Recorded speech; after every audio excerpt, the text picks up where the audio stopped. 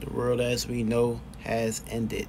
And what we mean by the world has ended, that means a world view, a world mentality has officially been destroyed. So the old ways of doing things in life has completely came to an end. You have to do for yourself. You have to create your own reality.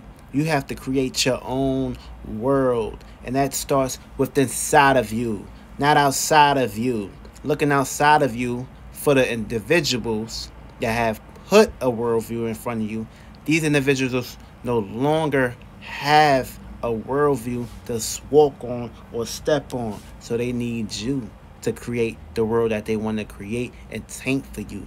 You need to separate from that worldview. That's a hell. And of course, the only way you're bringing your heaven on earth is by you focusing and, of course, taking the initiative and understanding and looking to the motherfucking man that you are the creator. You control your reality. And, of course, you give your energy and your power to whatever you basically want to create it. And if you give your energy and power to the individuals that you basically are thinking that's in your favors or thinking for you, then of course you have set yourself up on a path that's no longer going to help or work in your favor. It's only going to work into the individual's favors that's basically offering you this handout. But this handout comes with your time, your energy, and of course your creativity is highly important. Your creativity, your gifts, and your talents is basically the only initiative that's going to basically get you places in life. And once you understand that and understand that shit, you will never ever look for someone else to basically do your dirty work. And of course, your dirty work is always going to be clean if you're working on yourself.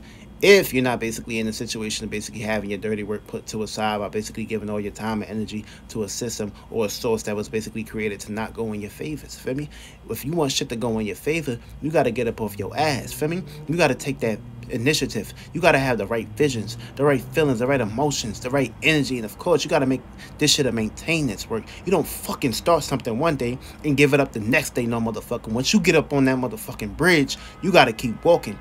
You gotta walk the walk, you gotta talk the talk, and of course you gotta be a part of basically what you're trying to put out there and create for you. And everything starts with you. And once you understand that shit, you'll basically get to where you need to get to and not basically be left on the motherfucking high horse. Remember, you can only be taken to a place, but you gotta be the one that basically drinking up out of that motherfucking lake. Feel me?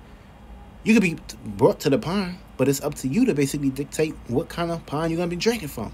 Don't have a motherfucker invite you to the pond and tell you to just drink by one pond. No, that's like saying you got to be a certain condition or a certain color to basically drink from a water. And fuck colors at the end of the day. It's about your soul. It's about who you are inside. Fuck the flesh, baby.